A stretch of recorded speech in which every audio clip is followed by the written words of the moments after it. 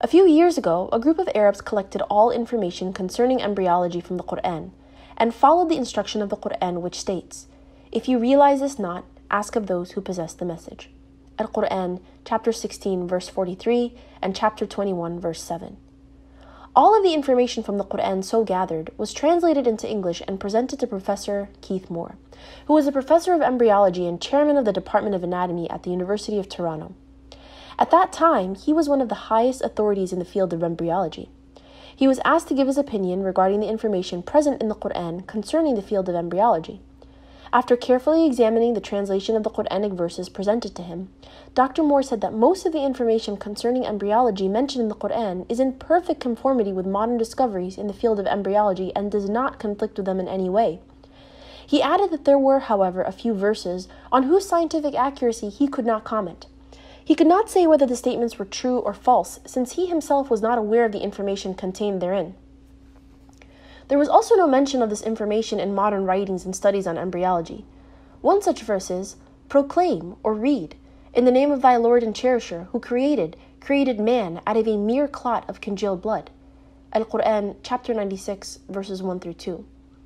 The word alaq, besides meaning a congealed clot of blood, also means something that clings, or a leech-like substance.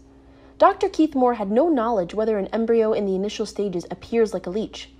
To check this out, he studied the initial stage of the embryo under a very powerful microscope in his lab and compared what he observed with the diagram of a leech, and he was astonished at the striking resemblance between the two. In the same manner, he acquired more information on embryology that was hitherto not known to him from the Quran. Dr. Keith Moore answered about 80 questions dealing with embryological data mentioned in the Quran and Hadith.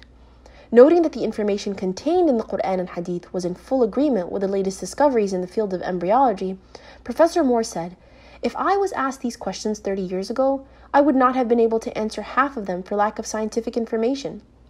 Dr. Keith Moore had earlier authored the book, The Developing Human. After acquiring new knowledge from the Quran, he wrote in 1982 the third edition of the same book, The Developing Human. The book was the recipient of an award for the best medical book written by a single author.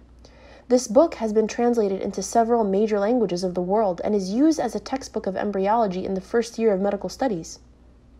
In 1981, during the 7th Medical Conference in Dammam, Saudi Arabia, Dr. Moore said, "It has been a great pleasure for me to help clarify statements in the Quran about human development. It is clear to me that these statements must have come to Muhammad from God or Allah, because almost all of this knowledge was not discovered until many centuries later. This proves to me that Muhammad must have been a messenger of Allah."